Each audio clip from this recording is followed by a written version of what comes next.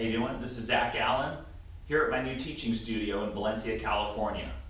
We're going to do an online swing analysis with Santiago today. But first, let's take a look at his swing video. So you can see here, pre-swing fundamentals are very good. Grip, stance, posture, ball position, everything looks good. Backswing too is very good. Club face is a tiny bit closed, but really, that's not a huge factor to me. Many great players play from that same position. Take a look at this face-on view. Okay, so very good start to things thus far. But you're going to notice I have a line there drawn by the outside of his left foot. Watch how quickly the hips drive laterally towards the target.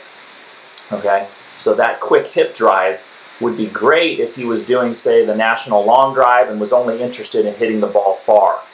This is a great way to get a good positive launch, hit the ball, from the inside and off a big tee, but definitely not good when you're trying to hit irons off the ground. You can see that's increased his right side bend quite a bit. Anytime your hips drive laterally that hard, you're going to get more right side bend coming into the impact area. Okay, so looking at it from the down the line view, you can see that red line I have drawn on his tush. When people go laterally hard to begin their downswing, instantly that pelvis is going to want to push forward or tuck in towards the ball slightly. Okay, so he's definitely, definitely got some good player issues here. This usually only happens with your better golfers that are hitting it high and far, but maybe struggle with a little bit of consistency. But you can see from this position, the shoulders are quite a bit closed, probably 25 closed to the target. Club head is sneaking underneath the swing plane there, and that pelvis is pushing in towards the golf ball. So anytime the body starts to kind of push in and stand up, the rotation is going to slow down, and that club is going to want to turn over at a very fast rate sometime. Didn't happen on this particular shot, but probably can happen sometimes, and that's when he'll get the overdraw. Okay. The issue with the swing path coming in too much underneath that blue line there, you can see, right? That's happening because the shoulders are closed. If the face stays a little open, he can sometimes block the ball. So let's take a look at and compare him to some professional golfers. Once again, driving the hips harder forward. You see the top of his left hip getting outside of that line pretty quickly, and that starts to increase that right side bend. We have professional golfer Mac O'Grady here, and take a look at the difference there. Watch how he separates his left knee from his right knee, and he's putting more weight pressure down and into the ground. Okay, so we see a very different look to that leg action. Two things I want you to pay attention to here are notice how the top of his left thigh, he's angled slightly back, and I also want you to notice the separation between his left and right knee. Very important things for having the right transition. To set yourself up to load the ground and open up your body correctly without compromising some of those angles coming into the ball.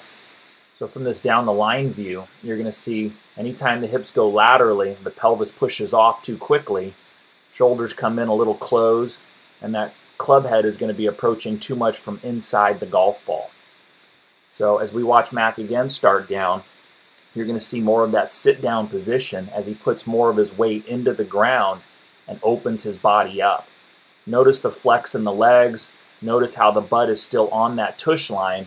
Definitely more of a squatty look. So from here, he's going to be able to keep his shoulders more level, and he's going to keep the club more on top of the plane, not underneath it. So he's barely pushed off that line there.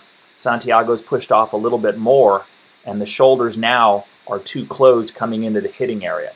He's probably 20 degrees closed. Mac is probably in this position, maybe 4 to 5 degrees closed with the shoulders. He has more pressure in his legs against the ground. He can continue to turn on through with a little more thrust to his body. At this point, he's run out of momentum with his body. He's got to let the hands, arms, and club release. And that's where sometimes he's going to get some of those overdraws.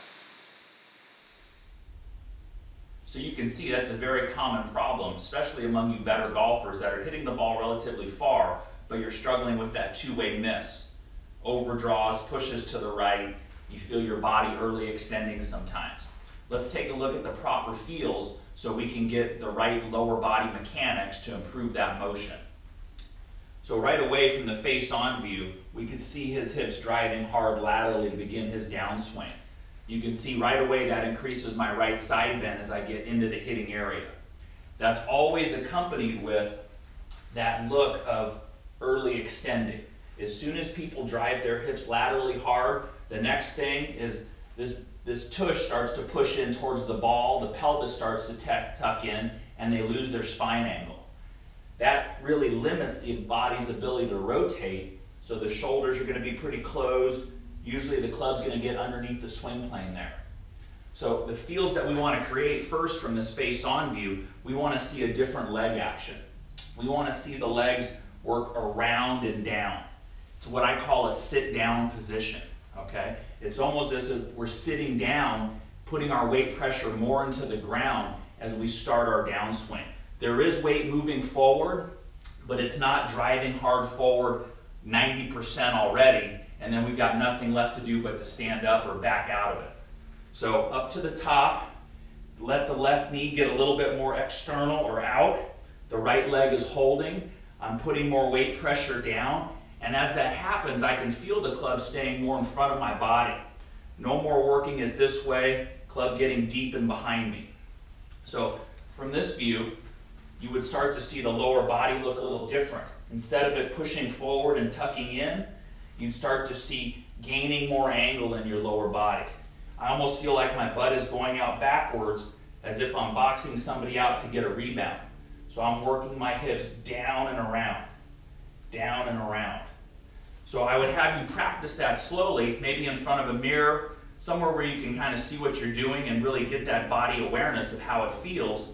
And then once you take it to the golf course, a good way to begin that practice is taking the club up to the top, rehearsing it once, twice, and then hitting it half speed